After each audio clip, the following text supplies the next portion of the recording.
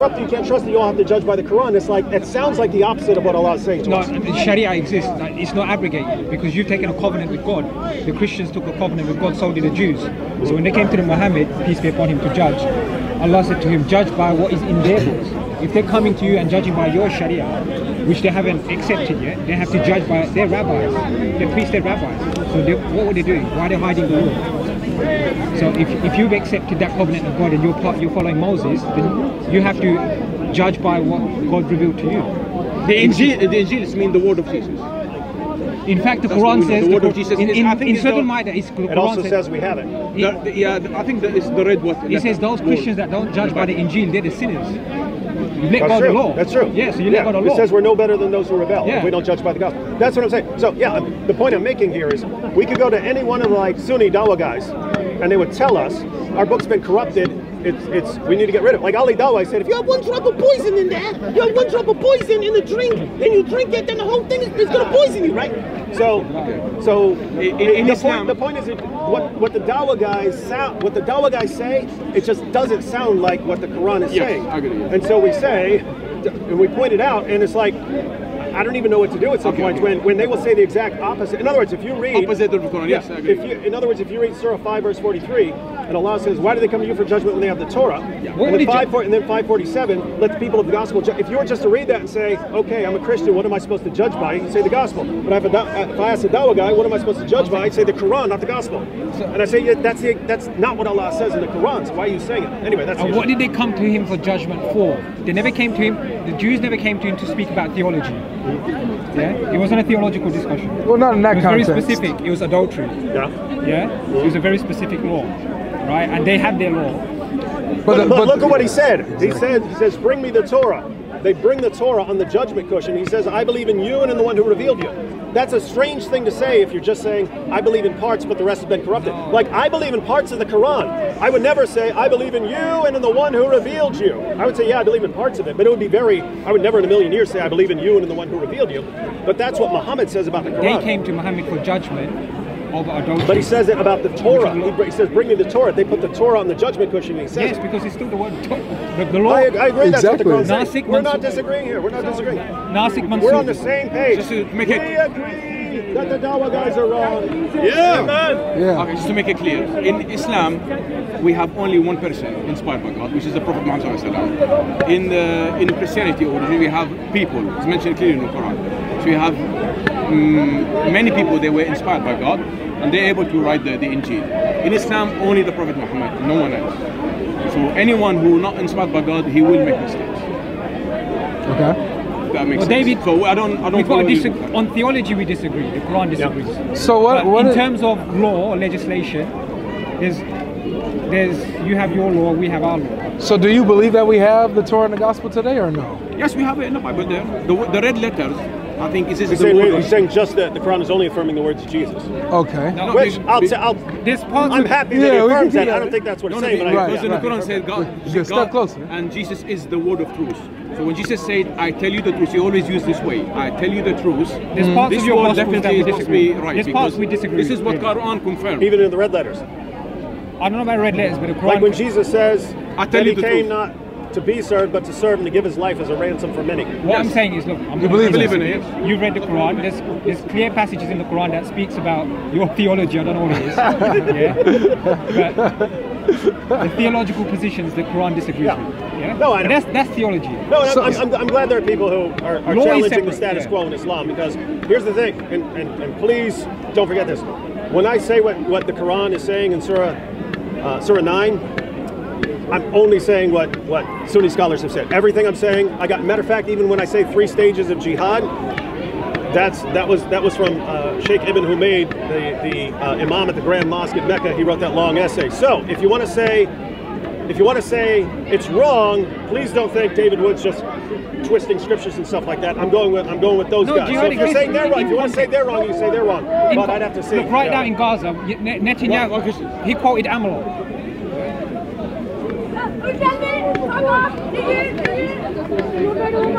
Just a distraction. Do you believe? You know, hey, did someone call her? all the origins like do you believe the great nation of Ishmael will go to heaven? Wait, what's that? The great nation of Ishmael. Do you believe they will enter heaven and they will be treated The great the same nation like of the Jews? Ishmael? Yes. Or they're not. What great nation of Ishmael? The one mentioned in the Old Testament. You believe they will go to The one heaven? mentioned in what? Mentioned in the Old Testament. Now, how do you think God will treat him? What great nation of Ishmael? It's mentioned in the Old Testament. God said, also He's because he's talking- Ishmael is Yeah, but your what's son, it- I will yeah, make but from then- him a separate land and I Yeah, will make him a big what great nation. nation is that? Where is it? Where's the great nation? You tell me. If it's not, if they're not the Muslim, who are they then? I mean, it says it in Genesis. It says it by the time you get to Genesis 25. Yeah. He fulfilled it. He said, and he raised up 12 princes, and these are their names. So that was already fulfilled. was his in the Old 12 Testament. sons. It's Muslim Dawah that says that's referring to Okay, so do you Muhammad. believe these people now, they're finished? They no longer exist? If No, they exist. They've lost their So where national are they? identity. They've lost their national identity. Can't be, because it's a no, God you, promise. You look, where are the and must, where they are the must fulfill Moabites in the the promise to Bible? God. So I will make well, them well, a he big, did. great, blessed nation. That means they will stay forever. did. No, no, Where is the well, nation? no, That was no. fulfilled. That was Yes, fulfilled yes. in the Old Testament. And it's finished. The misinterpretation of that is saying that God is going to preserve them and establish them forever. He doesn't say that. He says, because I've heard you, I'm going to bless Ishmael and make him a great nation, right? And so Okay, what is a great nation then? it was Sorry, when you it's like finished? You Avery, can't prove that. Avery. So yeah. what we have, So when in, you- what we have in Christian history. Wait, let me just say this real quick, okay? When you get back, what he said, when you get back by Genesis 25, he lists the 12 sons of Ishmael, Yes. who were the 12 princes according to their tribes, who were Yes. rulers. Yep. They were the great nation. Being great is numerous. Yes. A great nation is a numerous nation. Yep. So Ishmael was numerous. It doesn't mean that he was like gonna have prophets or okay, anything. wait a Yeah, second. like But now when after the this- Jewish tribes are going in, Fair he's enough, saying David. you're going at nations greater than you. So he's talking about numbers, but they're pagans. But after that, you don't have Ishmael anymore in the Bible. He doesn't have a relevance. Should we look at what happened you don't have historically? it in the Bible. People lose Ishmael their come national identity. from- It's like you read about the Ammonites and the Moabites. Where are they? David.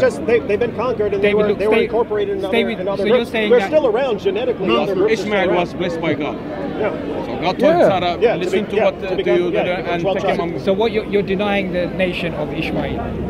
No, it doesn't. You're No, trying to I'm saying make that- a connection with Muslims to Ishmael. Yeah. And that's Okay, where I'm we're saying like, that's All right, not- so let's, you're not getting so that let's from see the what Bible. Christians done historically. The first early migrants that were persecuted in Makkah, they were giving salvation or immigration in Najasi, was a Christian king. He publicly declared the Trinity. And when the verse of the Quran were quoted to him, he said this came from the same source creator as the gospel. And he accepted Muhammad, peace be upon him, as a prophet, but not his prophet. okay. So Christians did accept that historically. Yeah? What Christians or one guy? He was a king, So what about the Christians that denied him? King but accepted even him. after that, many other Christians still accept. So that- But this other king rejected him. Right, yeah. So that's not the fact. Historically, Okay, so what do you do about a Christian who used to be a scribe for Muhammad? He converted to Islam. question. No, because I'm like you're saying, Christians accepted him, but also Christians rejected him. Like there was a that's Christian. not the point. I know Christians accepted and rejected. Okay, yeah. So what's the point? I'm So my sorry. point is, Christians in history have historically accepted Muhammad as a messenger of God and the Quran coming from the source, same source creator. That's the historical reality. Who? Christian. Najasi was the famous king. He was Yeah, but that's during the time of prophet. Listen, it's like Waraka, right? If you can't do that. No, I'm saying if Muhammad comes up to someone and he's an Arab, if he's an Arab guy claiming to be a prophet in the middle of a bunch of pagans, and he starts talking about there's one God and Christians David, and that's Jews not all the have point. revelation. The point No, I is- would say I could understand someone The going, point "Oh, is, this is good. This is a good the guy." historical point is, historically, part of the Christian world have accepted Muhammad as a messenger of God. Whether You can't- I'm Yeah, not talking about. you can't say someone accepted no, him no, and no. because then What- people listen, reject let me him. It's finish. irrelevant. Let me finish. What I'm saying is they accepted him but stayed Christians. They remain Christians, followers of Christ. Oh, This- we actually accept him. We accept Muhammad. Yeah. Everything was corrupted by Uthman. Yeah. And so He really was a Christian Yeah, in he was Arab a Arabia. devout You Trinitarian accept Christian. Muhammad as well. As a As Christian a devout Christian no. disciple. who preached the Trinity, believed that Jesus died on the cross and rose from the dead, and then later on, corrupted His story was corrupted by He was- If you want to say Uthman. that, if you want to say that, we'll accept it. Maybe in Syria you have Christians who accept Coptic Christians. Coptic Christians. Coptic yeah. Christians. So I'm trying to understand. Coptic Christians blast Muhammad. Yeah, I'm trying to understand what is Go like the hard. core point that you're trying to get The to. point is that he's making a claim that God will raise a great nation from Ishmael, which you reject. No. What I'm trying to say, the great nation of Ismail, and Ismail does not really exist in the Bible. We have it in our territory, in the Arab world, Ismail and the Quran. Ismail represents the Quran when with Muhammad.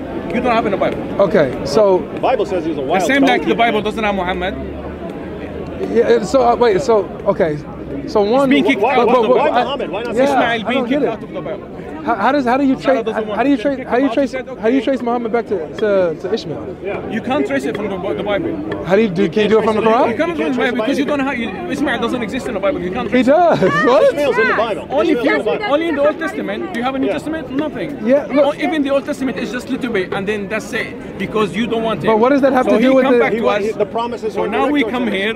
But listen, there was two sons the, blessed, the Ismail and Canaanites. Isaac. my But listen, brother, the Canaanites aren't in the New Testament either. But that doesn't mean like the Bible is not it doesn't have this great Many nation. Christians, minority, have come and said, okay, we accept he's a prophet, we accept the Quran. But I'm they trying- would I'm like trying to think see they what would is You be- should have kept Ismail. What? You should have kept Ismail because he We, was blessed. we, Because He was. Abraham had yeah, he's He blessed in was. the Bible. He He's was. blessed in the Bible. He was blessed to become a But great you don't have nation. more anymore history. But that's it. That's it. No, but so why do you think that him being blessed means that he'll have a line of prophets or something? God changed his name To what? Ismail, and he changed the name for Isaac also. Yeah. He never changed No, Ishmael's so name. he told Sarah to call him Isaac, Right? and he told Ibrahim also to call him Ibrahim, Ismail, I think.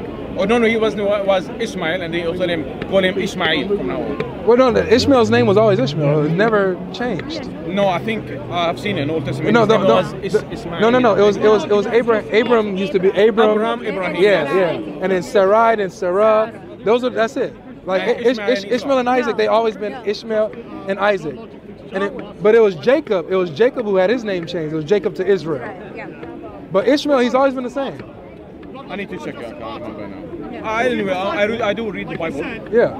That's good. That's Actually, good. David, with Najash, it's a big thing because they came up to him and they said to him, you've lost your faith in Christianity, and he proclaimed the Trinity publicly, and he never said that Muhammad was not a prophet or the Quran was not from God. We don't base our beliefs around what some guy Yeah, but that said. was part of the Christian world. That was a historical fact. You got to accept. But there's also a historical fact that Christian world rejected him. What do we do with I that? know, but you choose to pick one, but not the other. No. That's what you're saying, hey, this guy said this, therefore you Christians All I'm believe. No, saying- we do not. all I'm We saying- would have to say, what is his reason? Do I'm we not agree asking with you his that. reason? I'm asking If you. we don't, then we don't. I'm not arguing with you. I'm just saying to you, part of your history, they did accept our prophet and they accepted the Quran, but they remained Christians. Yeah, they did remain Christians. So who do we go with? I'm not saying that. All I'm saying humbly is instead of like having a full-on attack, is just look into your history and maybe Okay, so we might come to some common ground. do you understand why we as Christians reject Muhammad as a prophet? Because you don't have Ismail in the Bible. No, you don't that- have no, anything that- about no, that's Muhammad. not why, So that's you have not the right to. If you want to reject it, it's fine. You don't have it in the Bible. But do you know why? If we don't have Hindu religion in our book, we reject it. Same thing. But no, it's not I'm about asking that. you a counter question. Do you know why the earlier Christians did accept it? I don't even know if that is actually true. Look into the But history. look, here's my thing. We have Christians that can accept heretical views or whatever. Even David gave a view of why somebody like that might have accepted him. Even Like, Armenian say that one more time, David. Why that king might have heard Muhammad preaching a Yeah, particular. let me go and say it. Yeah. If I were a Christian in 7th century Arabia, and there's paganism everywhere, and I hear about this guy coming out of Mecca saying that he got a message from God saying there's one God and that Jews and Christians have revelations from God, and he's affirming Jesus and affirming the prophets, I'd be like, sounds like this guy got a Yeah. revelation. David, That's what's up. he's not just a guy, he was a king. Well, it doesn't matter. It's not. It doesn't matter. We have to accept what some 7th century king says. Doesn't Not matter. only that, We what don't. about Christian It's monks? not a 7th century authority. What a Christian 7th monks? century king What is Christian not. monks? What about our Armenian authority. Christians? They accepted it. No, they don't. They do. Okay, look. So this is where we're at. Okay, because it's not about what Christians accept and who don't. It's about objectively, does he line up with what Jesus and the apostles taught I don't and the know. prophets? All I'm saying The to answer you is no. All I'm saying to you is, okay, fair enough. That is a view. But I'm saying to you, humbly, just there is part of Christian world that do accept I see it. it. They must have come to some understanding. So when They we weren't, it weren't just Tom, Dick, and Harry. These were like Christian monks. Church I fathers. don't know any of these people that have done that. But here's my thing. If I were to find, let's say, someone of stature, right, except Muhammad. Like, you know, even in his time, From Isaac's time. I would look at that and I'm like, okay, what did he accept, right? What was it that did it, right? I would look into that, but because I know Muhammad as a whole, I've read the Quran, I know what the message of the Quran is. I've seen the hadiths, I've seen what he teaches, you know. So I know that he goes against the gospel explicitly. So there's no way anybody, even if somebody of name accepted Muhammad as a prophet, they would have been wrong. Yeah, but that's your opinion. Yeah, it is. Anyway, we are. I like your position. We're not anti-Christ. I like your We do position. believe y'all are close. Better Y'all are than the close. Dawa guys. Yes. I like your position. Way better. than better. the position Way of the Dawa better. guys. It's way better. Let's end it. Yeah. Yeah, that's good. I appreciate you guys, man. It's a pleasure. No worries. It's a pleasure. That's how you end the discussion. Yeah. Shake your hand, no smile. Notice no chest thumping and yelling and. Yeah, exactly. Sure. Yeah, man. That's the short Swiss guy in the middle. Thank you. I'm trying to get